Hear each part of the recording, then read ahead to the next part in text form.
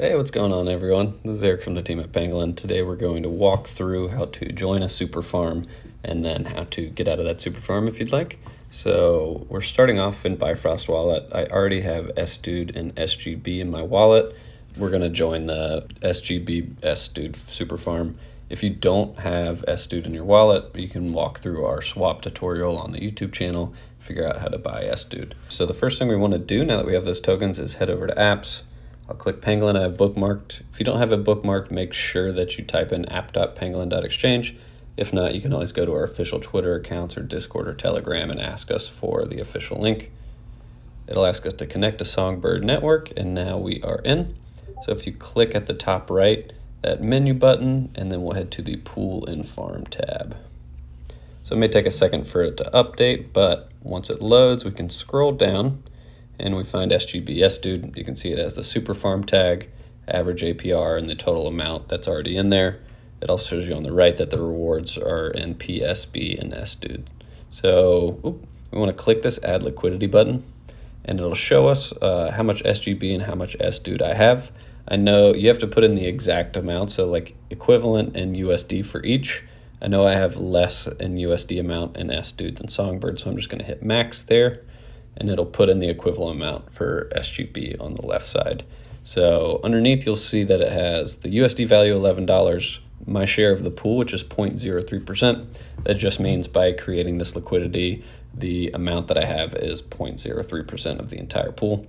And if it's your first time, it'll ask you to approve before you supply. I've joined before, so all I have to do is hit supply.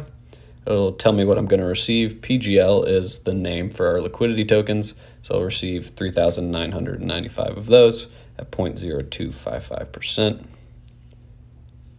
Cool. And we're going to confirm and enter this. And our transaction is submitted. So it may take a few seconds. Awesome. Now that liquidity has been added, it gives us this option that's very quick to add to the farm. If you don't click that for some reason, it'll still show you this farm button. So what we did was create liquidity tokens, but we have not staked those in the farm yet. So when you click farm, it'll give you the option that automatically defaults to 100%. You can choose smaller amounts if you want, but today we'll do 100% of our liquidity tokens. So the dollar's worth $11.32, and it shows you the estimated APR. If you haven't done this before, there's an approve button. I've already done it, so I just need to click deposit. It'll take me here to confirm everything, and that transaction has been submitted. Awesome. So now that that has been added to the farm, we can scroll up to the top. It defaults and shows farms that you're in at the top of the page, and it gives us a little bit of information here. It just says we've successfully staked, and the APR will start at 0. The longer you stay in the pool, the rewards will change based on that. That's one thing to note with SAR. It's similar to single-sided staking. You start at 0%, and then over time, your APR will change based on how long you've been in and then how long all the other members of the farm have been in. And there's a few things you can do. You can compound when you have rewards. So compounding will create a position in the SGB PSB farm. So since you're earning rewards in PSB, you can just take SGB, add it to those rewards, and then it'll create LP and then farm those tokens as well. It's important to note that if you do that route with compounding those rewards, if you ever want to claim your rewards or remove rewards from that SGB PSB farm, you'll first have to remove them from this farm.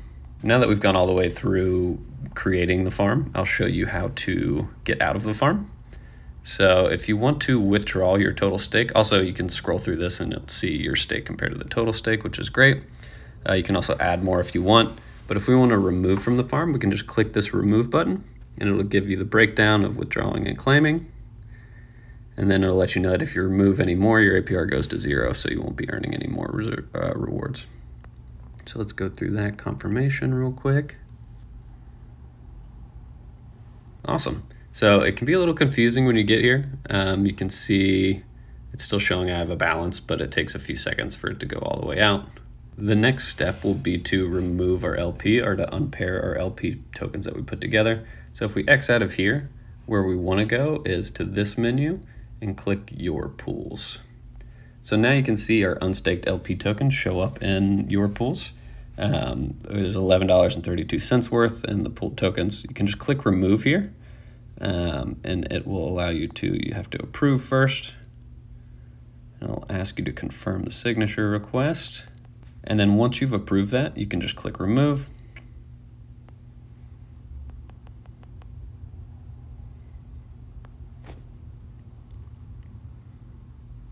Great, and now all those tokens should be removed. So in essence, that's how you take SDOOD and SGB, create LP with it, stake it in the farm, and then how to unstake it from the farm and how to unpair that LP. So if we go back to our main dashboard, perfect. We can see that our Songbird and SDOOD are back in our wallet. We will do another tutorial on compounding your farm that's a little more in depth to give you more information on how to compound the rewards you earn. But that's all for today. If you have any questions, you can find us in Discord. Thanks for watching, and we'll see you next time.